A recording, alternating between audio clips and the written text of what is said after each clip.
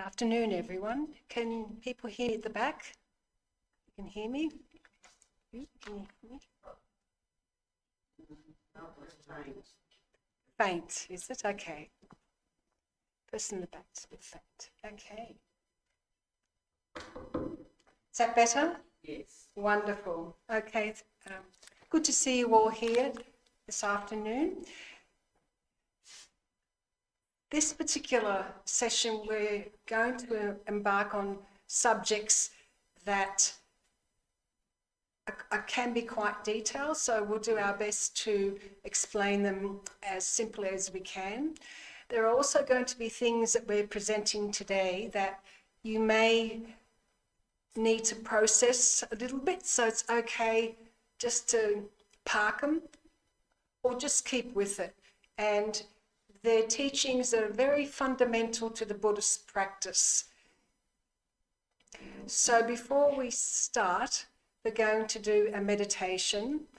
And those that were here last week will know that we have two types of meditations. The first is single point of concentration, where you rest the body, you rest the mind. Resting the mind allows the body to rest. And then we bring our concentration into one point. So we gather the mind and its all activities into that one point to develop or to rewire the brain so our concentration improves. It also is a very good way to be in a state of mind where you can think practically, logically, you can see things that perhaps others are not aware of, and you're just very grounded and present. So it's just going to be a single point of concentration, meditation, with perhaps a little bit of analytical. Analytical is about exploring a subject, a feeling, a behavior, a teaching that you learn and then experience that from that learning in there. So find yourself in a comfortable position where your back is straight. And if you need to move, you can. Keeping the back straight will allow the energies to flow freely within your body.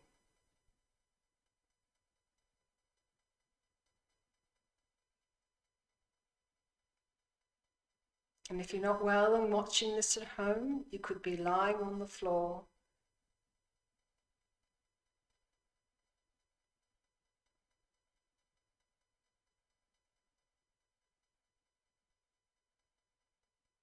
Just feel your body settling.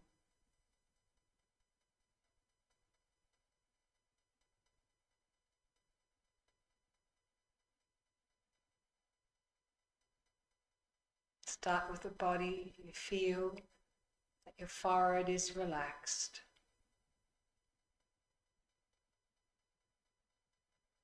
And going down to the eyes.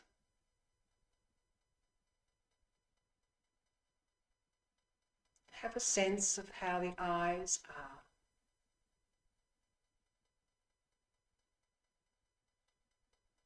And allow them to go soft, relaxed. Facial muscles, back of the neck, down the shoulders.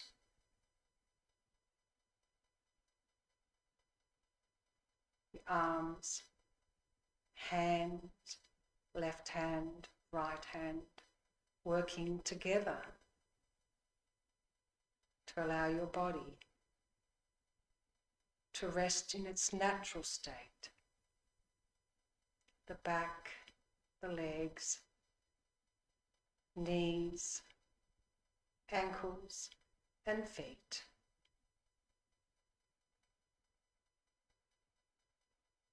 Allow the energy still to flow freely within the body. As we now gather the mind, to a point of the breath.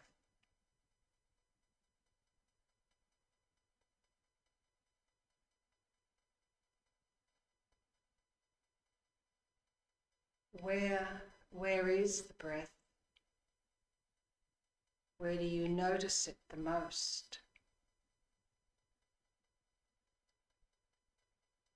Just find that place. Tip of the nostrils or back of the throat.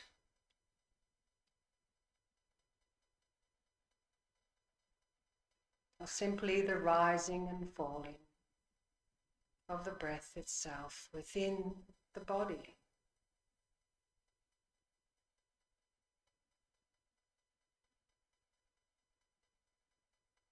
Find that place and gather the mind there.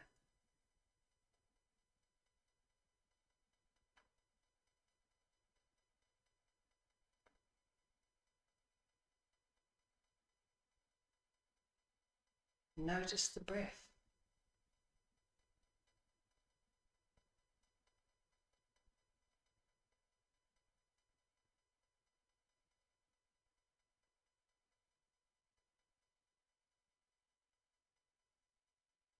You may even notice now that your breathing has changed.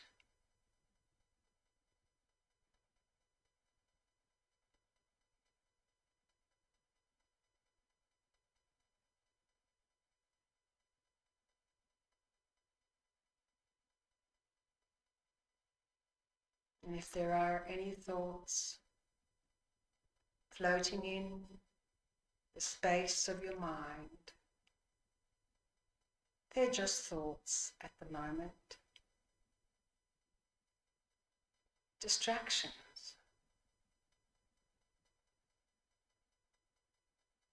So bring your mind back to the breathing.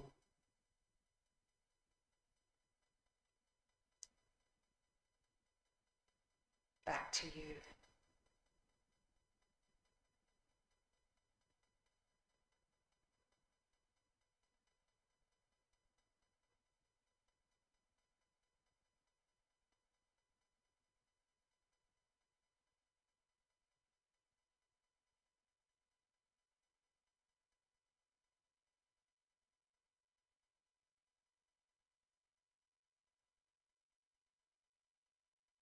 Rest naturally.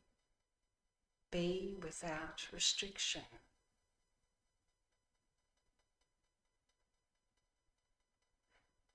And now with the breath, imagine the breath filling every cell in our body.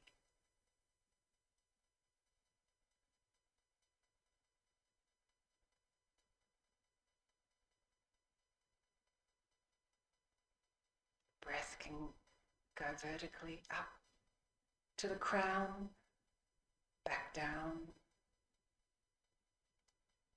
or from the breath itself, expanding out within the body itself.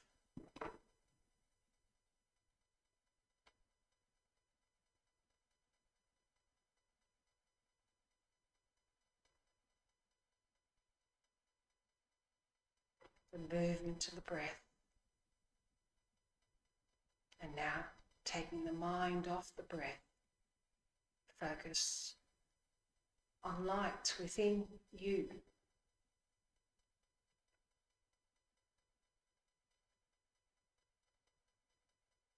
A brilliant light.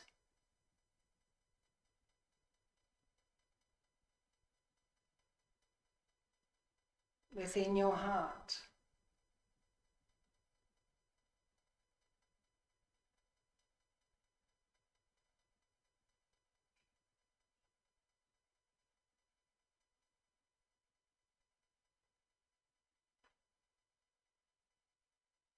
A white light. just there, always there, a clear light.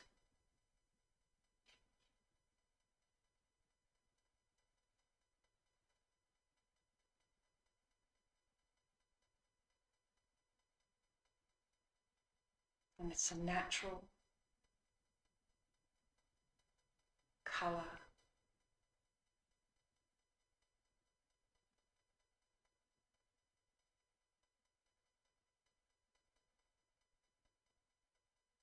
So imagine the light now, intensifying, soothing, calming, extending out, wide, within your own body. And every cell in your body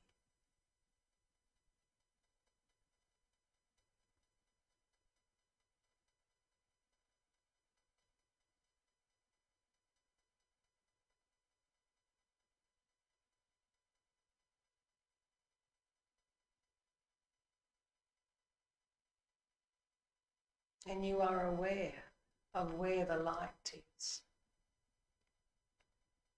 within and around you.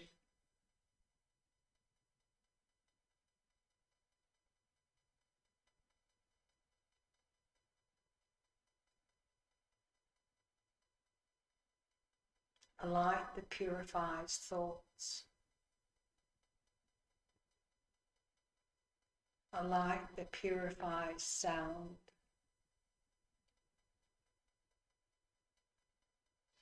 a light that purifies speech,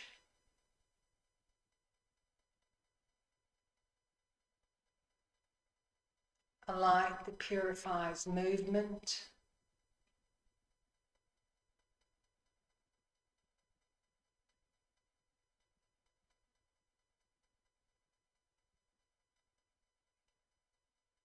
a light that purifies the space around you.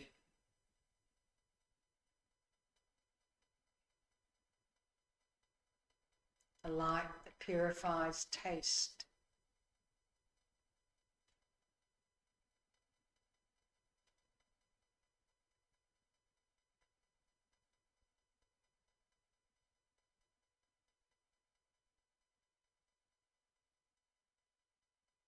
And all your movements are elegant, calm, thoughtful.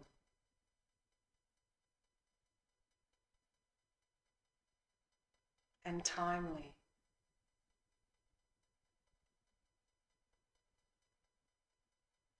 And all your words are kind, compassion,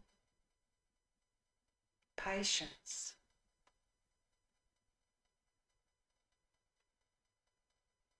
And working with the sounds and what you hear.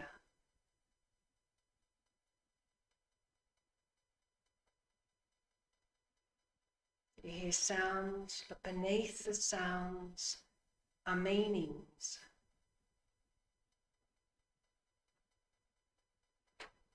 And you hear the meanings.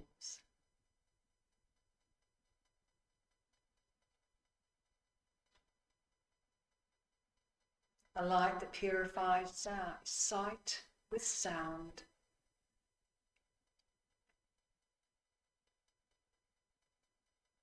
A sight that sees everything from the smallest blade of grass to the entire landscape of mountains, trees, lakes, snow, sky, sound, all at once.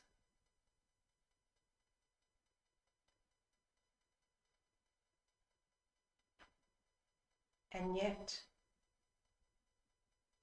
here you are.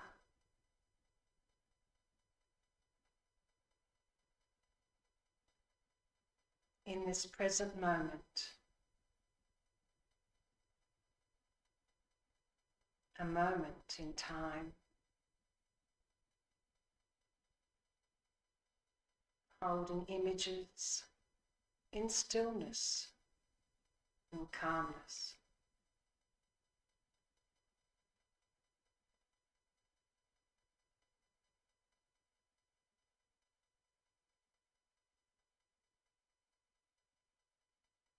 And your mind is clear and knowing.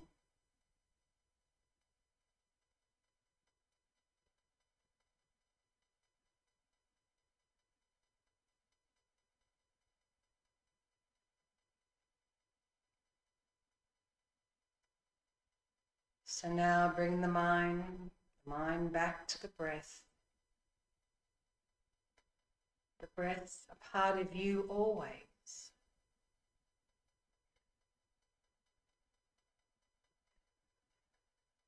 And sense the rising and falling of the breath. Feel when you're breathing in and breathing out. Become aware of this space, temple, the cushion or chair you're sitting on, the gentle tone of light through your closed eyes, and sounds in the temple. So when you are ready, you may gently open your eyes.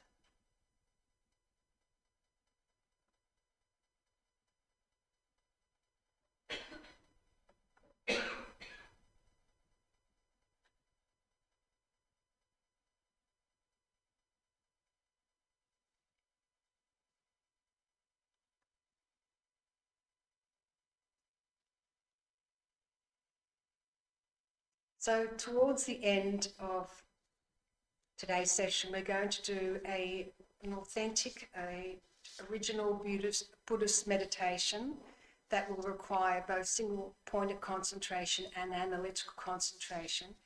And it's such a powerful meditation. It purifies negative karma. It also generates a lot of merit.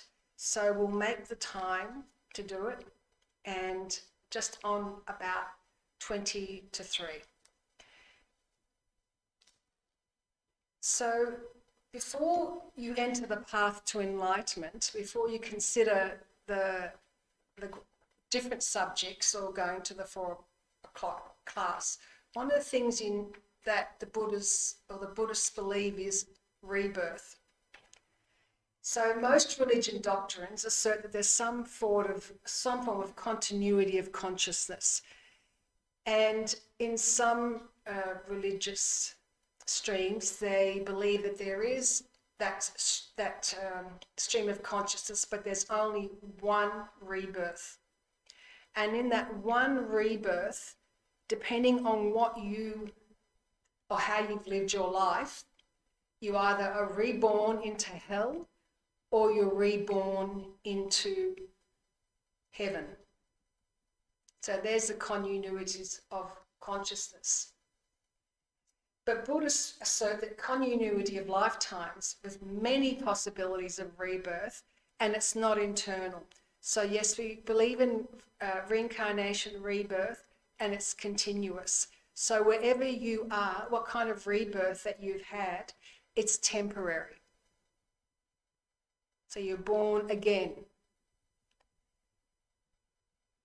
So consider something like someone who's rich. It's a good scenario to look at. Someone who's fairly rich and famous and extremely happy. They're totally oblivious to anything else but their wealth, their friends, their own happiness, and they are truly happy. I think we all know people like that who say, I'm happy, I've got nothing to worry about. And they're successful. And in this scenario here, we'll have someone who is very wealthy. But in the process of generating, we'll say his wealth, he treated people very badly. He harmed people. He also made his wealth his primary focus, and didn't care for others that may be suffering. His main area of interest was his own pleasures and his immediate family, but never had any regards to the people that worked for him that made the business successful. So because of that, because of the fact that he's harming people, he's generating negative karma.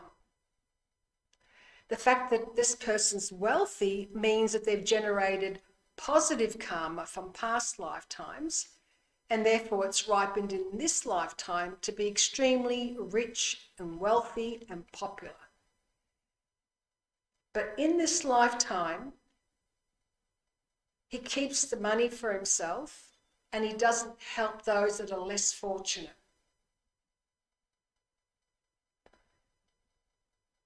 And he's not doing anything to create more causes for the condition of being rich in the next life. So he ages, he gets sick, and he dies. He dies without any knowledge of his wealth. And because of the negative karma that he's generated, he's reborn as a beggar, in poverty, in sickness, with no influence whatsoever. So this is the second cause, which is the second noble truth, that in our suffering, there are causes of that suffering. And last week we looked at the Four Noble Truths as it was possible in one lifetime. But the Four Noble Truths cover many lifetimes. So we know that there's suffering. And in this life, this person has created the causes for that suffering unknowingly and missed the third and fourth noble truth. So die and get reborn back into the suffering again.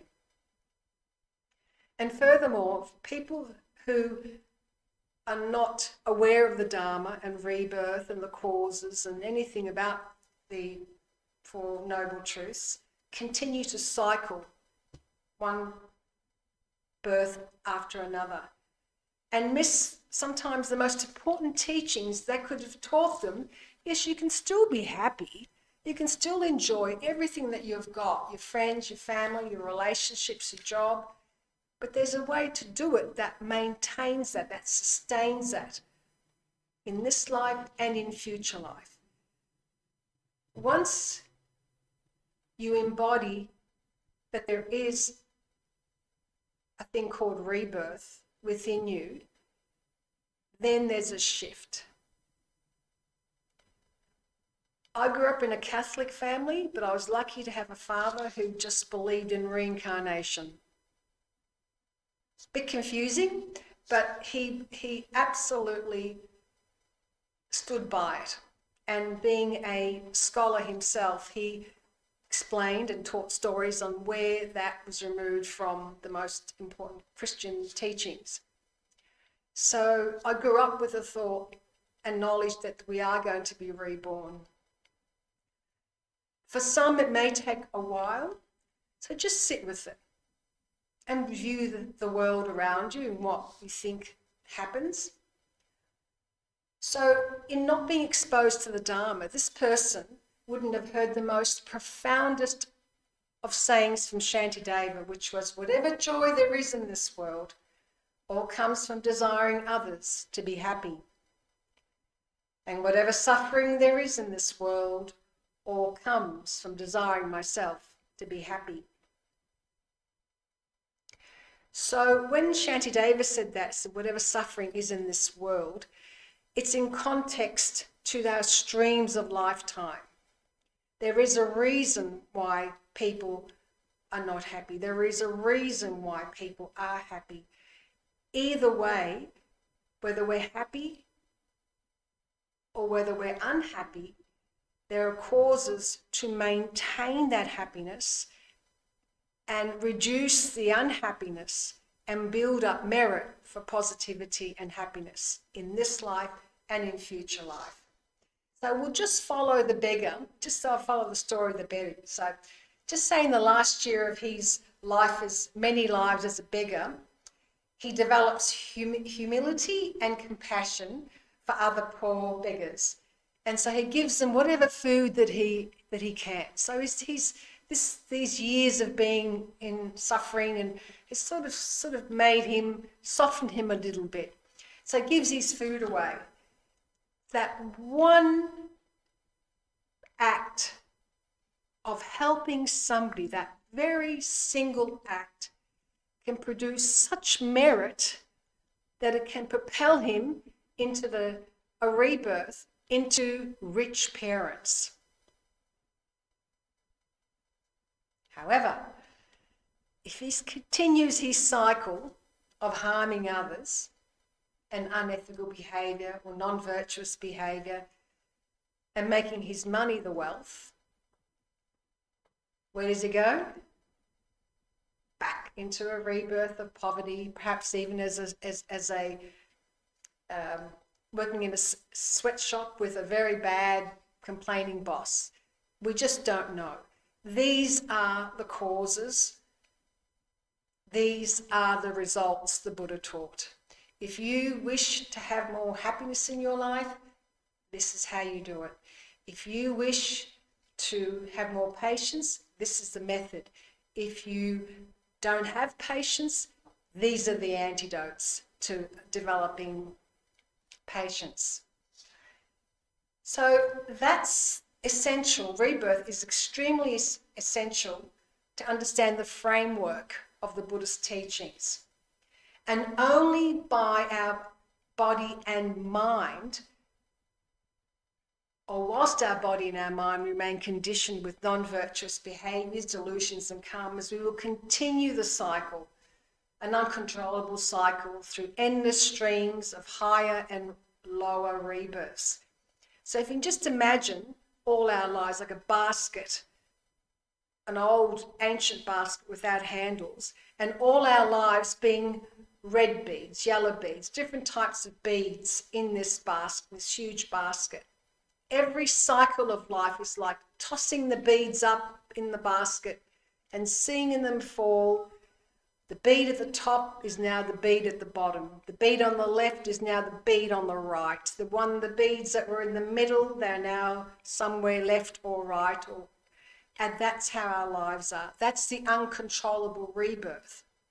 But as we toss the basket up, and some who come and hear and exposed to the Dharma teachings, when we toss the beads up, we notice that one bead hasn't come down. It's interesting. And then it gently comes down, down like a beautiful, clear orb, and there's the enlightened person, or the person that's attained liberation, and they've come down into the basket to teach others. That's simple. But it takes effort.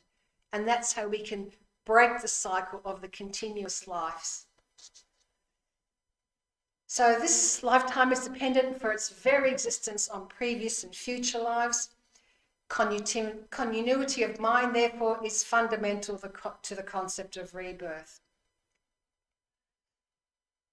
So there are 4 seals in the Dharma or the Mahayana Buddhism, which says all products are impermanent, all contaminated things are miserable, all phenomena are selfless, nirvana is peace.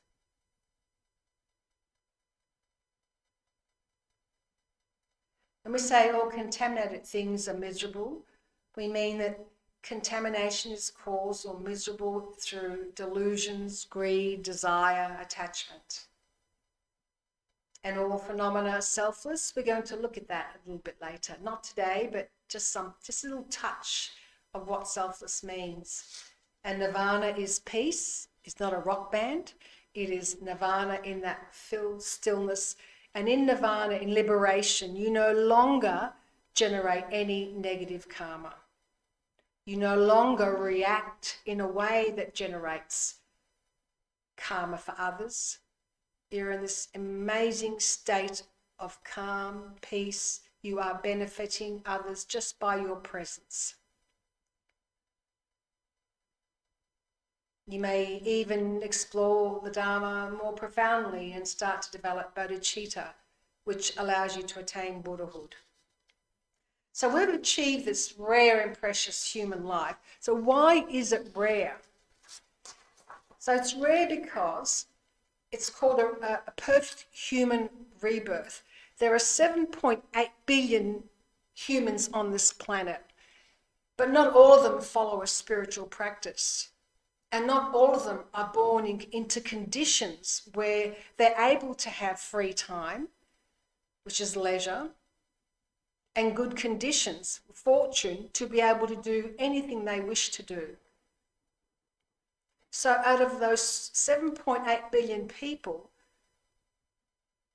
a lot are living and suffering. So everything that we have in terms of the Buddhist teachings is that leisure is time. We've got the time to practice and meditate and do other activities which will help us, including socialising with friends and helping them and enjoying, because it's extremely important for you to be happy in what you do. You've earned that happiness through good conditions in past lives, from the merit that you have generated. So if you're driving a beautiful car, enjoy the car. Just be aware that everything is impermanent. So this life, whatever you are enjoying, it's like drawing on your bank account. At some point you need to restock the bank account, and what the Buddha's saying is that everything that you are enjoying is impermanent, particularly in this lifetime. So if you wish wealth, you give. Be generous.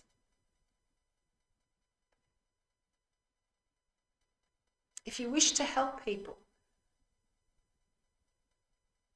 you keep on helping and assisting and learning as much as you can about humanity. So the Buddhists say that we're living a life of leisure and fortune because we have things like 8 freedoms from restrictive states. And those 8 freedoms from restrictive states are that in this life, you've escaped being born in the hell realms. You have the freedom from being born in the spirit realms, animal realms, and godlike realms. And we will look at those realms when we look at the 12 licks later in just saying week 4. You have a freedom from being born in an irreligious land where there are no teachings at all. The freedom from being born where the Buddha has not come, so the Buddha is here. We are going to enter what's called the dark eons, in which the Buddhas do not teach. We are fortunate to be born in this light eon, during which 1,000 Buddhas will come to our world and give teachings. You have a freedom from any mental deficiency or faculties, and you have a freedom from holding wrong views. Therefore, you're open to the fact that there is cause and effect. You're open to the fact there's a way that you can build merit. You're open to the fact of the Buddha's teachings. So the Buddha also taught there are other reasons why we've actually had this perfect human rebirth, called the 10 endowments, which are good conditions. So what we're doing now is narrowing the field from 7.8 billion people. What does it really narrow down to? Having a precious human rebirth, according to the Buddhist teachings, the 10 endowments. Being born as a human being, of course, you can attain liberation and enlightenment. You can be born in the central land where Dharma teachings are established. Being born with complete sense organs where you're able to listen, think and meditate on the Dharma.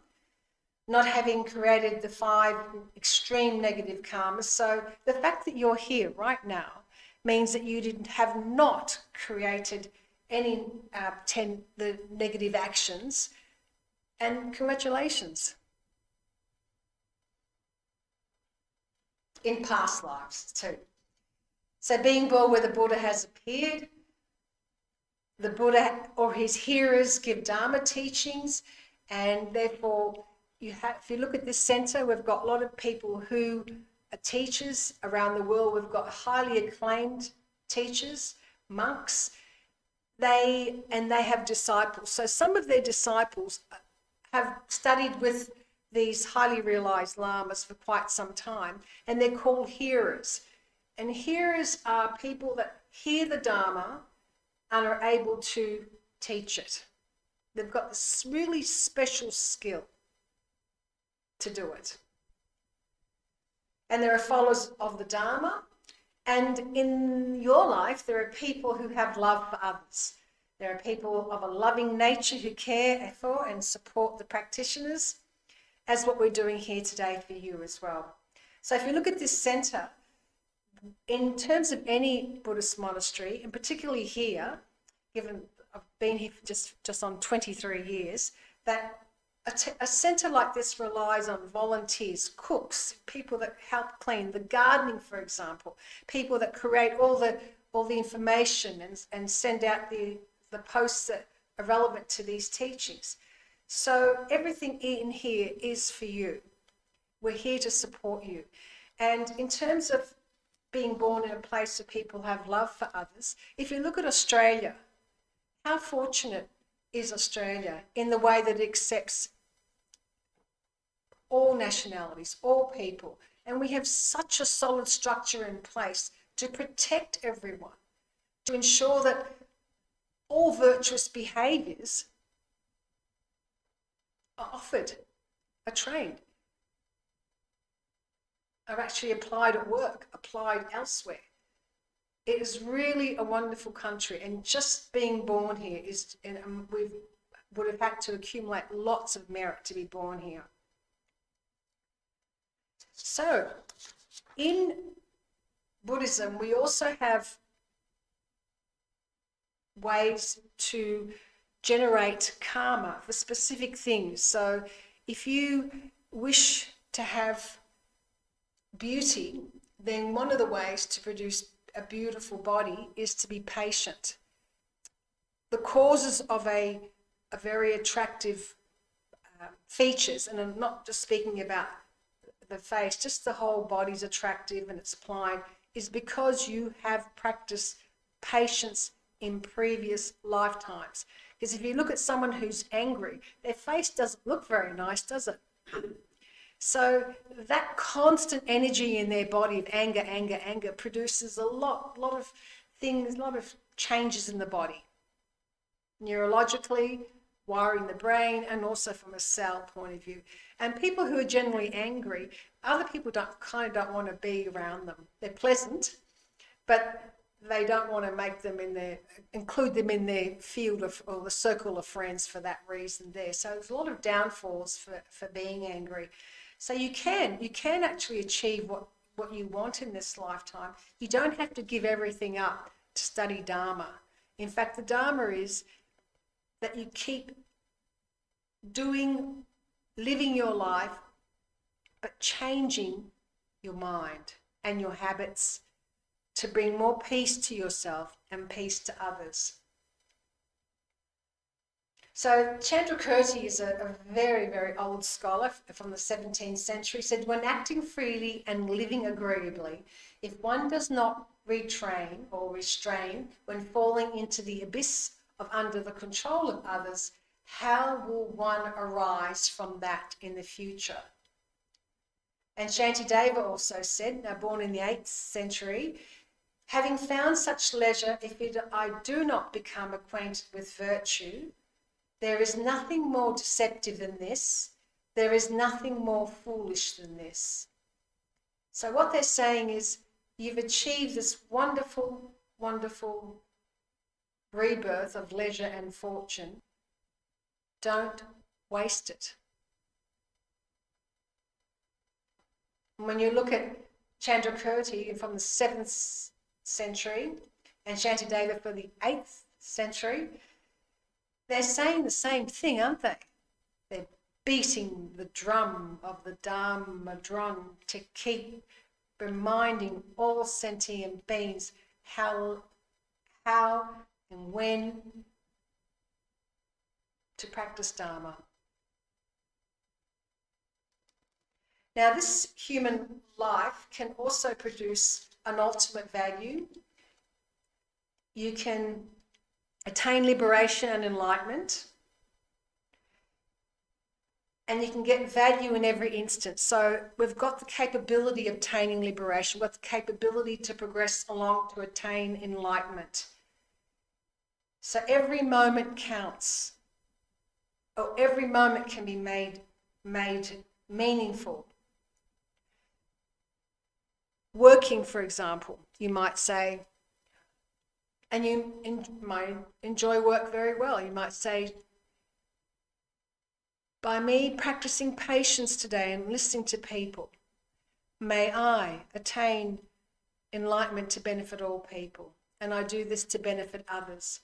When you are washing, you may say, may this washing represent me purifying and washing away all my negative actions and allow me to be purified so I can help myself and others attain enlightenment. When going on holidays, you may say, may this, and you don't have to say it all the time, but just think about it. It's all motivation. May my planning and going on holidays make me calmer, happier, enjoying my friends, and understanding how this can help others. And through this, may this merit of understanding help me to attain enlightenment. So no matter what you do, it's important to have that right motivation. So to emphasise the rarity of having a precious human rebirth with leisure and fortune, there's an old Buddhist teaching, and you may have already heard about the turtle and the yolk.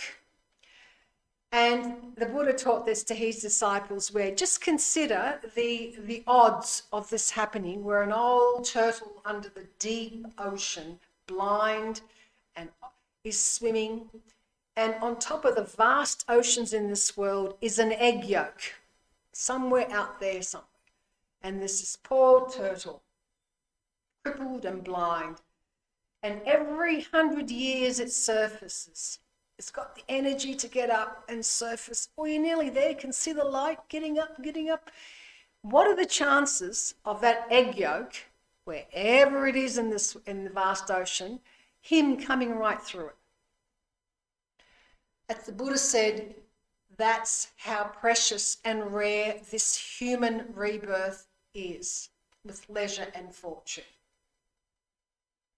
So Shantideva, engaging in the Bodhisattva deeds, said, for these reasons, the Buddha has said, where there is a yoke adrift in a vast ocean, just as for a turtle to insert its neck into that, it is extremely hard to attain the human state. So as we said, that there are 7.75 billion people in this world. There are many that spend a lot of their time elsewhere, and some live in war and famine and cannot get anywhere near any sorts of spiritual development. And there's a model called Maslow's hierarchy of needs that's often taught in a lot of businesses, schools, and Maslow originally developed this model, which was a spiritual model. And the model says, it says, where is your focus? Where are your needs? And as we grow up, our physical needs are important, particularly if you get breaking out into the world, you've got to have safety. And people who live in war zones are just 100% focused on safety. That's their primary reason. They've got to live. In Australia, we're safe, generally quite safe. So the next way that what we look for are things like a home. we're safe. We know that there's all these rules and regulations in terms of buying and bidding, and we want to buy it and we get a loan, we buy it. So we have this home, a structure that we stay. Once we buy a house or someplace where we can stay, then that's out the way. So we're not worried about safety anymore. We're not worried about getting a home. That's fine. The next thing that we're worried about is establishing yourself in a community.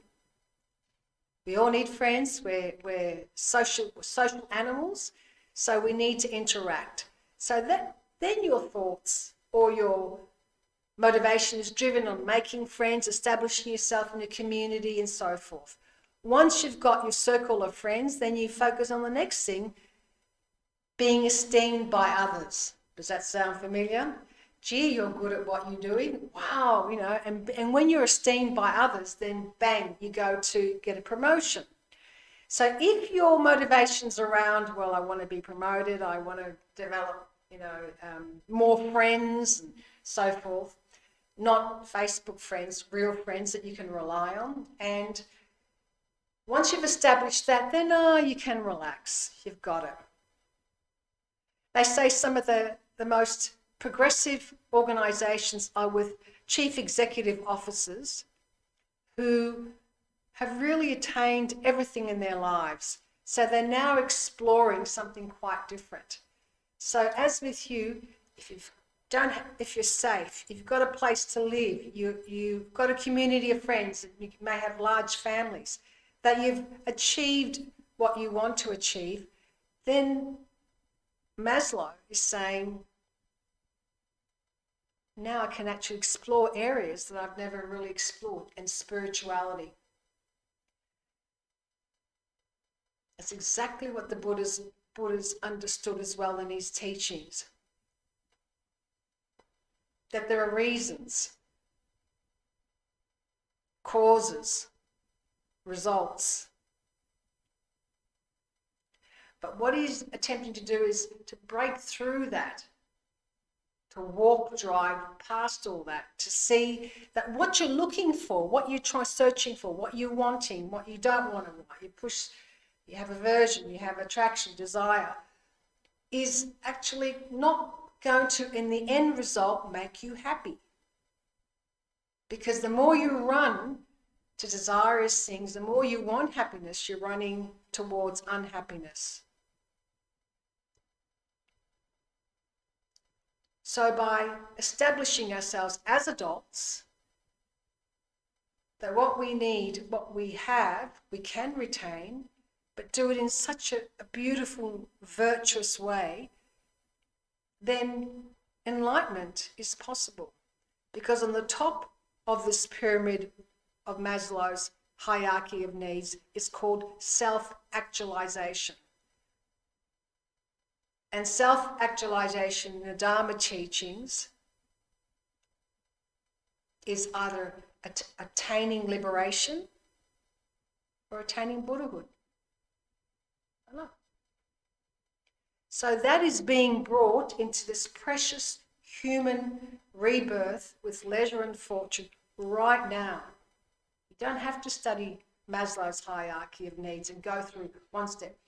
You can break through and see that now. This is the message. You can enjoy the things that you have. It's just the way that we enjoy them. And another way is by extending a little bit out and beyond ourselves to look, when we study the first noble truth of suffering and true causes, is that you may be the type of person that has the capacity to say, okay, I think I can help people. Those who are in their jobs right now, helping others in some form through education, through health, through just even listening, might be a little bit inclined to see the benefits of this. So bodhicitta comes up a lot in the Buddhist teachings, and Venerable Anna Goldstein is going to focus on that on term 4. But just a little bit of a drop of nourishment of what bodhicitta is. Bodhicitta is a complete change of state of being. something shifts within you and you've got it. And what causes that shift is to look at suffering very closely, but not get stuck in empathetic distress like we talked about last week. It's understanding, like the suffering. Really see it, feel it, know it, that it goes on around, but at the same time bring the second noble truth in of the causes. And by engaging in that in an analytical way of meditating or otherwise, just studying it, learning, it can produce an experience, a shift that just sometimes is unexplainable, not even explainable in human terms. You just change. So what you're doing is wanting to help others and thinking of others.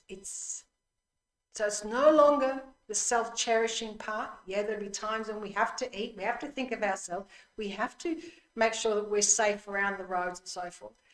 But predominantly, every action, every thought is now somewhat wider. So you don't lose your concentration on the detail, but your awareness of others. Even simply by entering a room, you're aware of people. So your eye vision may change.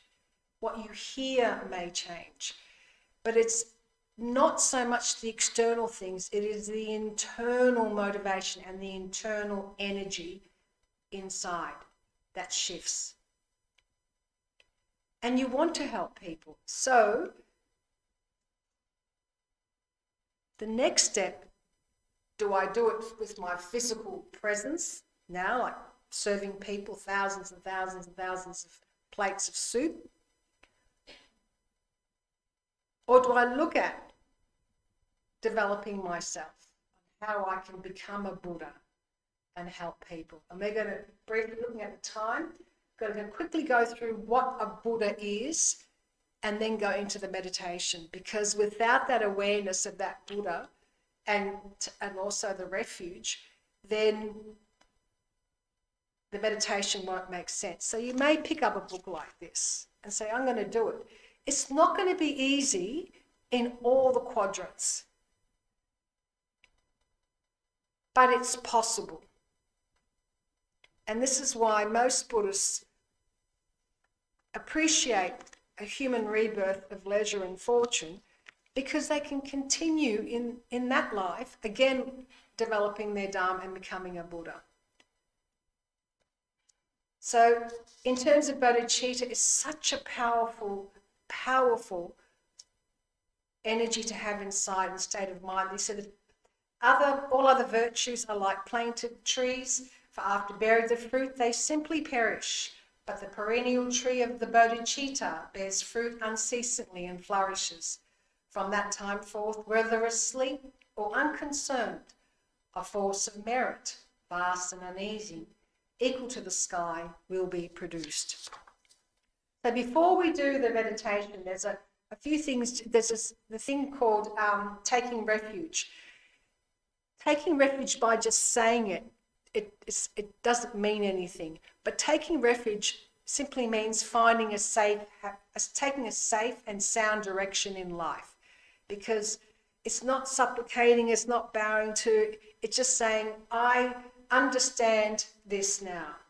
And it could be replicated in any religious denominations, but in the Buddha Dharma it says, I understand, I take refuge in the Buddha now that I've studied and analysed what he can do.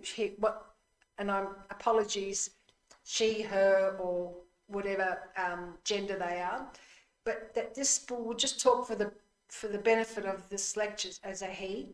So he can do so many things for human beings that it's beyond our human consciousness. So we take refuge in the second, the third and fourth noble truth. So we don't take refuge specifically in first, second, and third and fourth noble truths, we take refuge in what the teachings are in the third and fourth noble truth. That is, the true cessation and the true path to cessation. So it's like saying we are training on the teachings that will liberate us and make us into Buddhas. So taking refuge is important, and the Sangha in terms of taking refuge is not the Sangha as in the normal community of monks and nuns and so forth. A Sangha is the Acharya Sangha, where the people in the community, and you don't have to be a nun or a monk, it can be a lay person, has attained the first direct perception of emptiness. Now, we'll park that somewhere, but they have discovered selflessness. And therefore, what they teach is different. It's just a different quality of their teaching. They're coming from their experience. It doesn't mean that people who are hearers are not able to teach, but they're coming from their depths of experiences. So when we take refuge in the Buddha, we take refuge in the Buddha that understands the type of ways that he can help all sentient beings. And this is from an oral explanation. The holy body of a Buddha can simultaneously manifest countless different forms in all various realms or universes. Each manifestation is in appropriate ways to help sentient beings according to their needs. The Buddha's holy speech can answer the specific questions of countless people with a single word. The Buddha's speech is heard by each person in his own language and dialect. The Buddha, without any trace of effort, naturally extends his speech, the sound of the Dharma, to all living beings constantly. The Buddha's holy mind is omniscient. It can simultaneously perceive past, present, and future, the delusion and personalities of each living being, and on all elements of existence. The Buddha effortlessly appears to living beings according to their needs and faith. The Buddha's actions of teaching the Dharma eliminates the suffering of all and is the cause for positive thoughts, wisdom, realizations, and happiness. The Buddha not only teaches through speech, but also by his actions manifesting various forms and displaying gestures indicating particular meanings. It is a function of the Buddha's mind to help eliminate the delusions and dissatisfactions of living beings. It's said that sometimes you can hear the Buddha's teachings just flowing gently through the leaves of a tree. Such is the Buddha's teachings and the drum of the Dharma that continues on all the time. We may not have the karma to hear it, but in stillness, we develop that karma. So the Buddha has 4 bodies: the nature body, which is a complete enjoyment body and to occur spontaneously without effort and has the omniscient mind. The thing which we're going to discuss is the emanation body, which is the one that forms, that comes in the human form. A lot of teachers come in human form, so humans can interact with humans. So they can come and we understand an emanation of a human being because they have the same faculties as us and they're living in the same world as us. But Buddhas can manifest many emanations out from different forms to suit the practitioner and to suit the state of mind of that practitioner. It's mind-boggling to extreme when you think of it. And just by preparing these notes, that a few verses came to mind, but the one that really stood out was that in terms of the Buddha's emanations and their teachings, which continue all the time, that attempting, this drum of tempting of teaching and permeating our consciousness. And when we apply the Dharma and study, some students say they've just got this like intuition talking to them. They just, they find out more. They read something and they see something new in it. I don't have clairvoyancy, so I don't know where that's coming from, but my best guess is that it's all that continuous production and building up of this motivation, teachings of the Buddha coming together. Sometimes students say that they're walking on the road and they may not be in a happy state, and just this person they've never seen before smiles at them. And there's something about that person, that smile, that just changes them.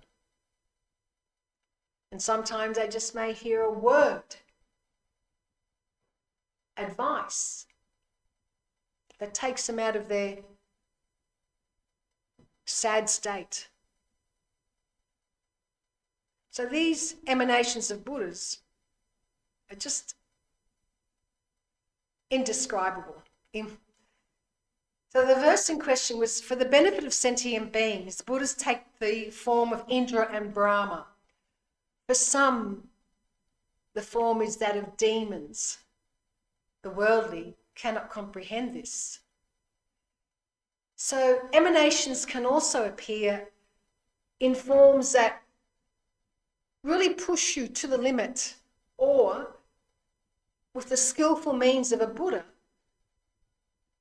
drop something and do something yourself. So an example would be, if somebody is such a deterrent in wanting to give a person help, and that is annoying you in some way, if that person refusal to help, that you see non-virtuous behaviour, but that sight of non-virtuous behaviour might be the very thing that triggers you to say, no, I'll do it, I'll help them, I'm going to generate this, I'm going to get trained, I'm going to help these people. So they're the mysteries. Well, in Buddhism there's no real mysteries, but in the sense of little things like that, where Buddhists may manifest in ways that are manifesting in demons or things that irritate you, that might push you a little bit further to develop.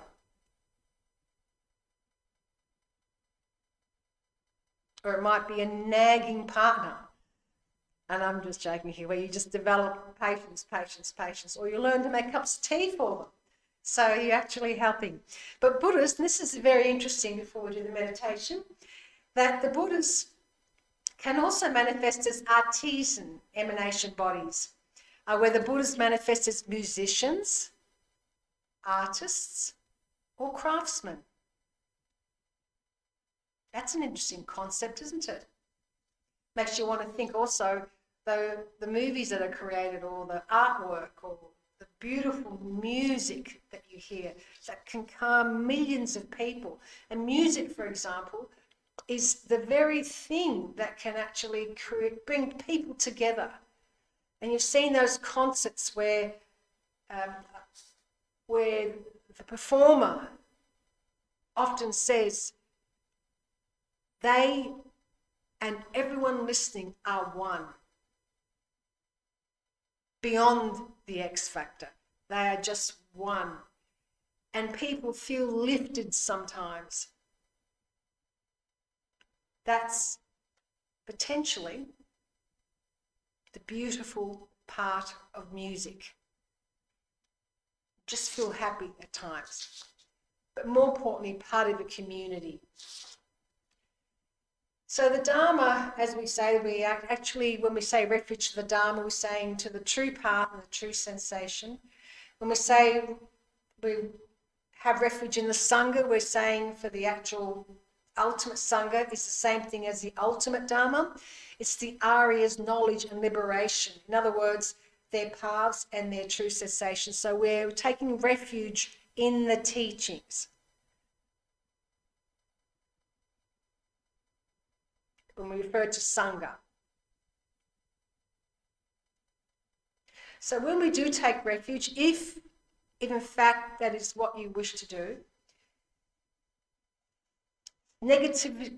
a lot of negative delusions are purified, and negative or potential karma ripening is reduced.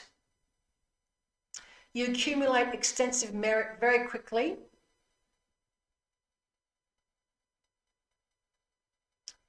And you become a Buddhist, but not necessarily by the census, marking yourself down.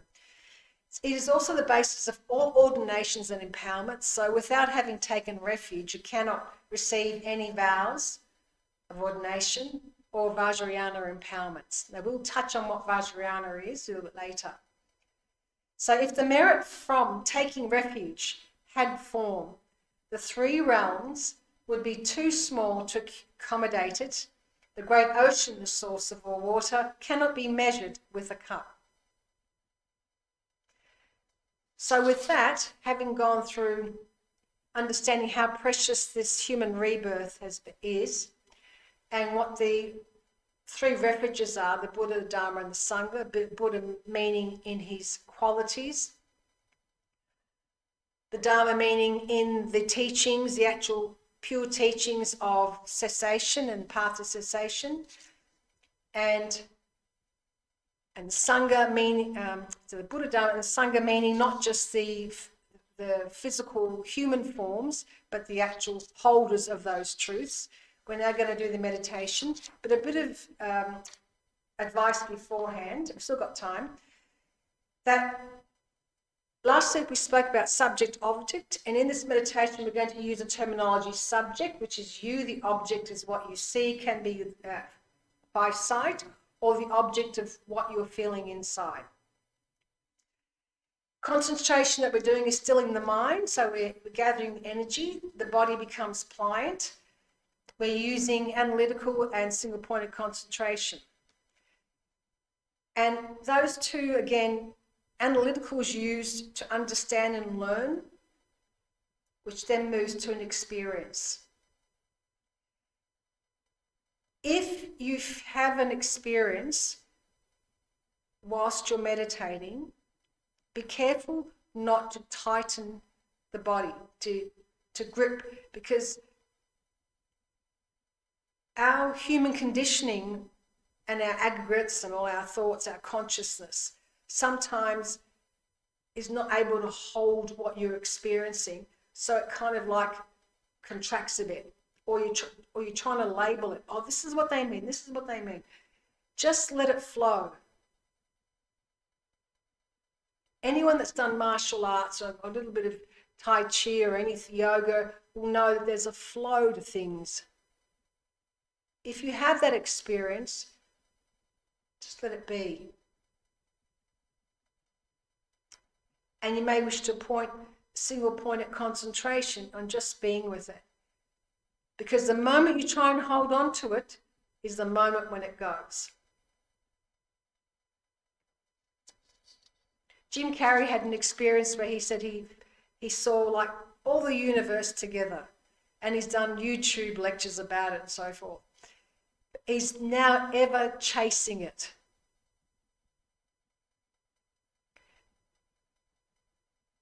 And that's the wrong type of, possibly the wrong way of chasing that experience. I'm not sure what he's doing now, but that's how it can. You just want to, you go back to your meditation cushion so you can have that experience again.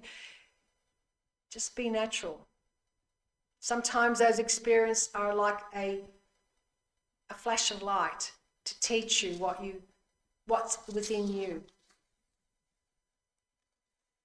We're going to talk about field of merit, and what that is given that we've been reborn many times, we've had teachers and gurus, dharma protectors and guardians, so we're just visualizing them in our meditation.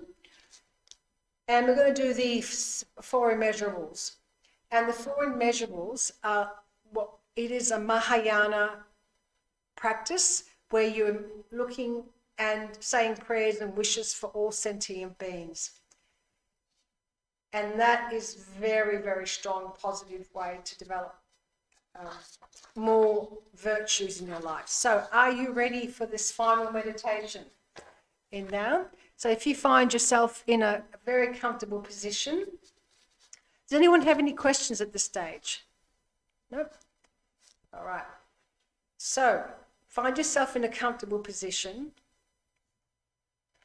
And we start by the motivation of why we're doing this. Moment by moment, life is uncertain. We see lots of suffering in this world, both in our own suffering and the witness of suffering. Through the simple act of meditating, we wish to add to this world more happiness, and we will generate a virtuous mind to ensure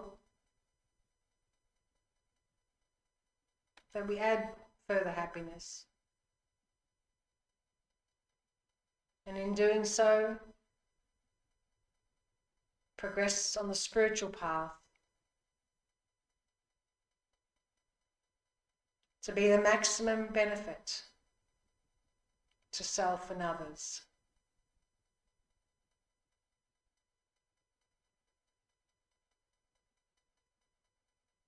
May we be blessed to continue this practice.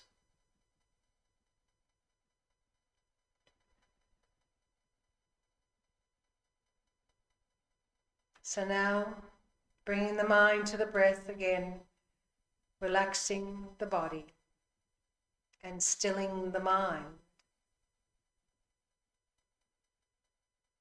Visualize in space before you at about the level of the forehead, not too high and not too low. A precious throne in the nature of light, supported by 8 mighty lions. On top of the throne is a light-natured lotus flower with petals of various colours.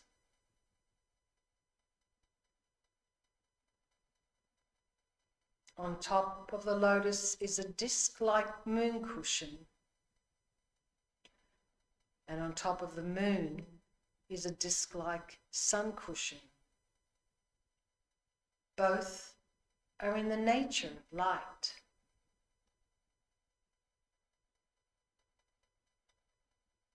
Sitting on these is our kind root guru from this or previous lives, taking the aspect of Shakyamuni Buddha.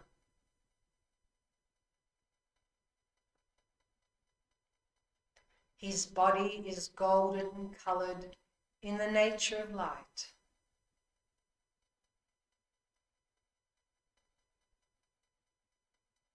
His right hand rests on his right knee in the earth touching gesture. His left hand rests in his lap in the gesture of meditative equipoise and holds a begging bowl filled with nectar. He is wearing the saffron-coloured robes of a monk and has all the marks of a perfect enlightened Buddha.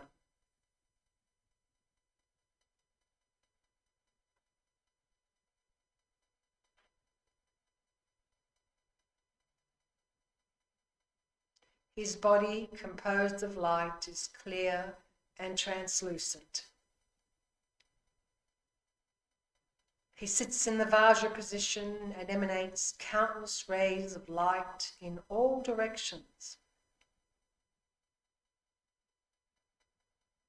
At his heart is a small lotus with the sun disk on top.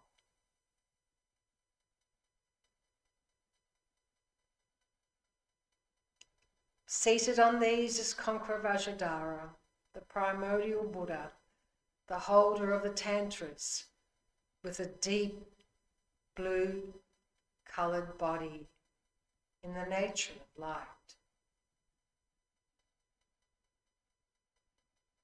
He sits in the Vajra position and has one face and two arms.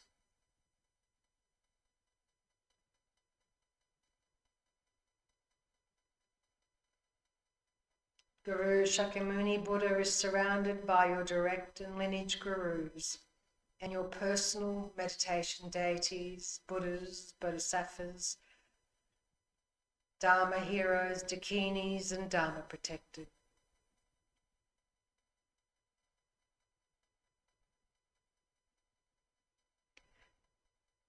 In front of each of these holy beings, visualize their teachings of scriptures in the nature of light, resting on tables.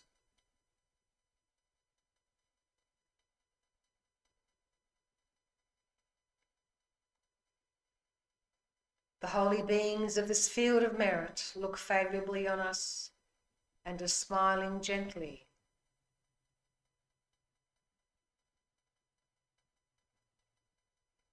By reflecting on their qualities and kindness, generate strong faith.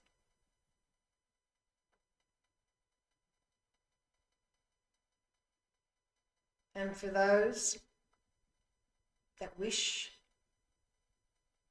even in a future life, we recite the refuge. I go for refuge to the Guru. I go for refuge to the Buddha. I go for refuge to the Dharma. I go for refuge to the Sangha. And in Sanskrit, Namo Gurai Bhaya, Namo Buddhaya, Namo Dhammaya, Namo Sanghaya.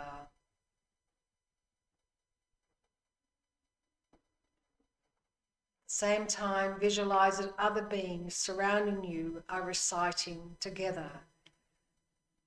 Namo Guru Bhaya, Namo Buddhaya, Namo Dhammaya, Namo Sanghaya.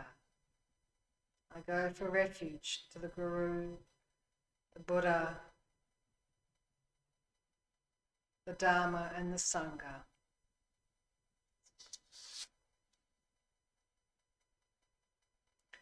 So holding the single pointed concentration in our bodies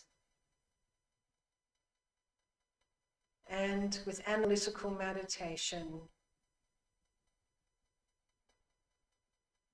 in the stillness of mind and calmness, clarity. Imagine all sentient beings around you, as far as your imagination can go,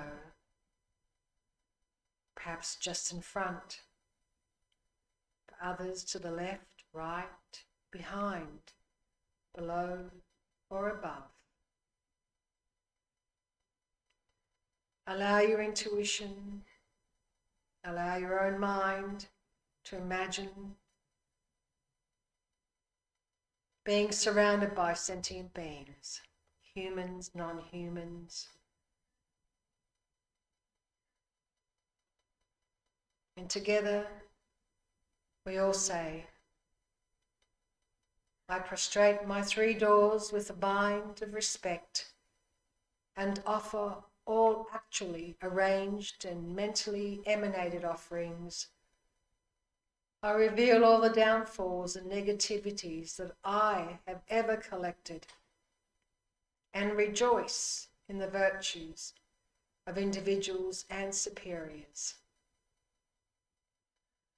To all the Buddhas, Bodhisattvas, the Dharma protectors and guardians, please remain perfectly abiding until samsara is no longer seen.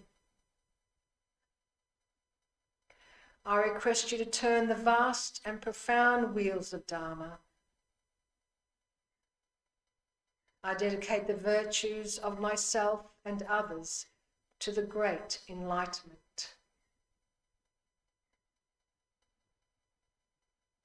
And while still holding the single point of concentration, now visualize nectar and 5 different coloured lights: white, red, blue, orange, and green, descend from the heart of the Buddha and of the direct and lineage gurus, and dissolving into the bodies and minds of yourself and all living beings. So imagine that nectar of light, white, red, blue, orange, green, moving like waves or direct into you and all sentient beings. Just imagine the colours within you and others. Everyone, all sentient beings, and you are one.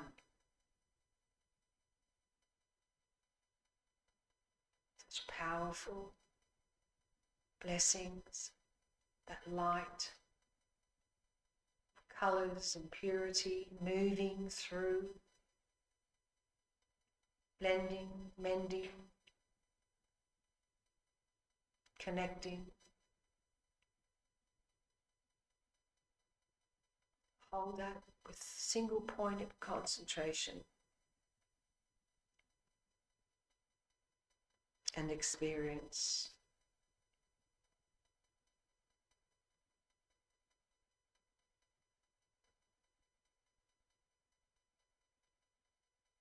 Feel the nectar flowing, warm,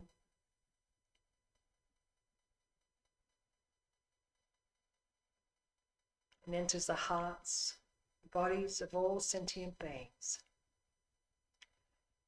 And the light purifies all negativities created during limitless lifetimes. All these negativities are purified. All these negativities are purified. So you visualize them as the soot and black liquid are washed out of our body completely and disappear as darkness illuminated by light.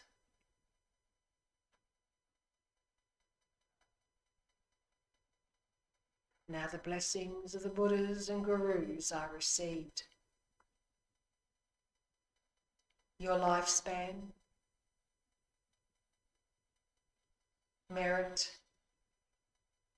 and realizations increase. Body and mind are completely purified and transformed into the nature of light. Just be present in that nature of light.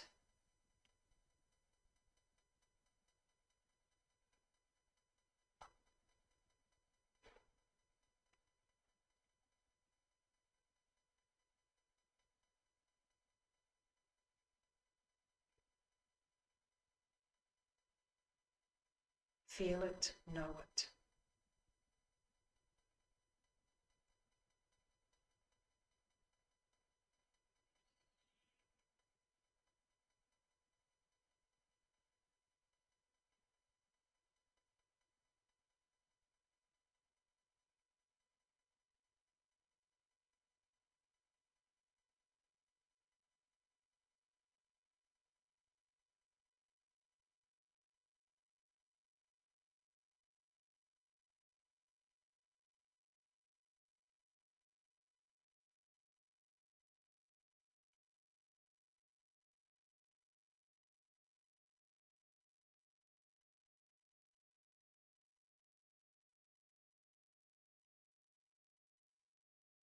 In the light, a duplicate of Buddha emanates and dissolves into you.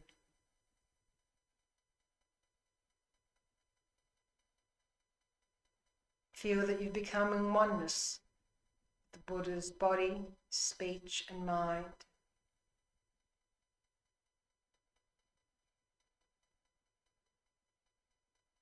And concentrate single-pointedly on this just for a moment.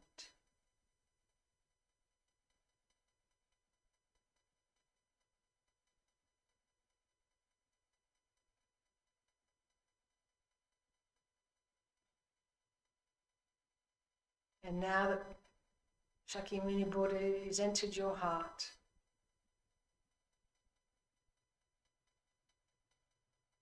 lights from your body reaching out to all living beings, completely purifying all their negativities and eliminating their suffering. Visualize that they too transform into Shakyamuni Buddhas. You should think that now you have achieved your goal of bodhicitta. And with Shakyamuni Buddha in your heart and your body, generate love, compassion, joy, equanimity.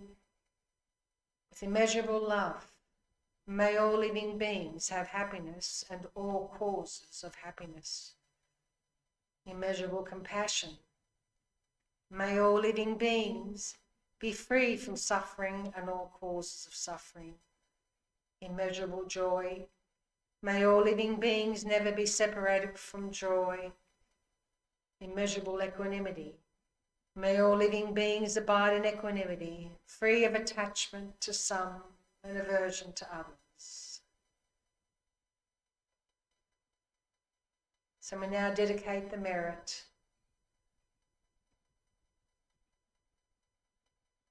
of this meditation to myself and all sentient beings. May we quickly attain enlightenment and still be present within the light, the peace, the brilliance, the knowing,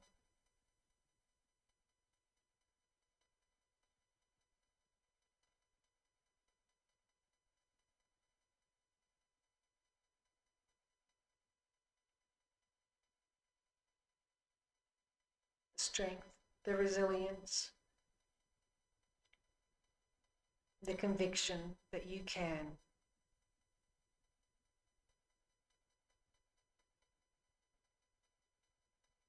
Feel the light clearing your hearing, your sight, your speech, your actions, your tastes.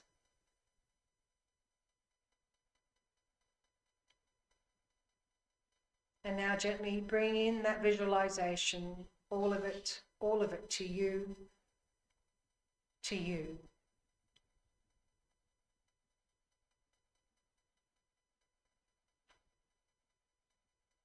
So bring your mind to the breath.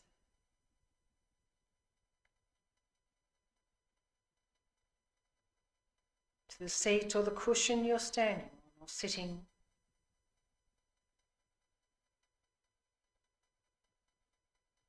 In this temple.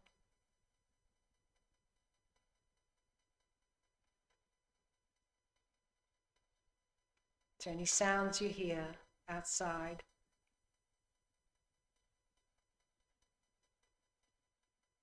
So when you're ready, you may gently open your eyes.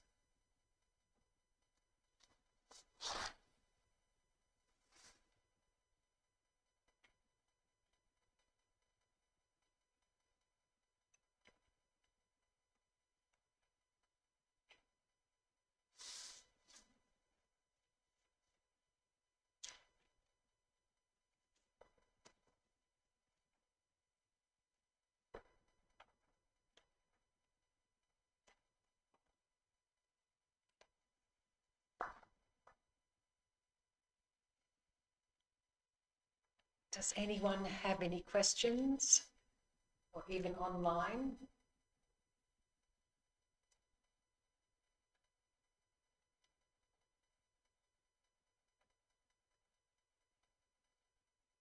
Money will give me the go-ahead as to whether there are any questions, so we'll just wait for a moment. Wait for the vegan cake that's awaiting. Who baked the vegan cake? Oh, well done. And the tea and coffee.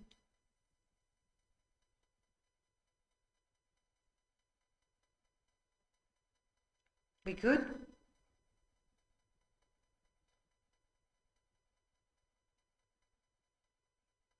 Next week we'll be doing Aspiring to Liberation and talking about suffering and delusions and the true source.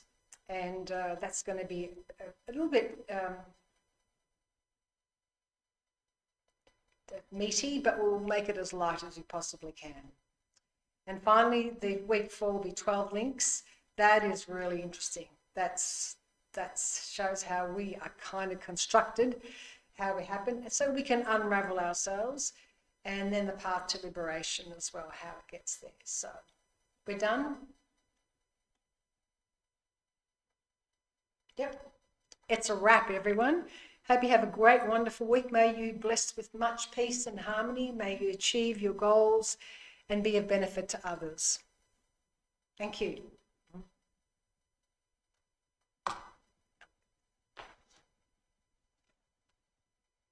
Forget about it.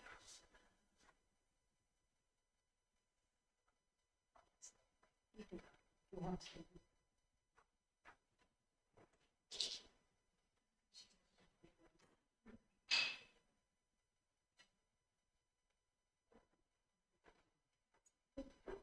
Hello, everyone. I made it through.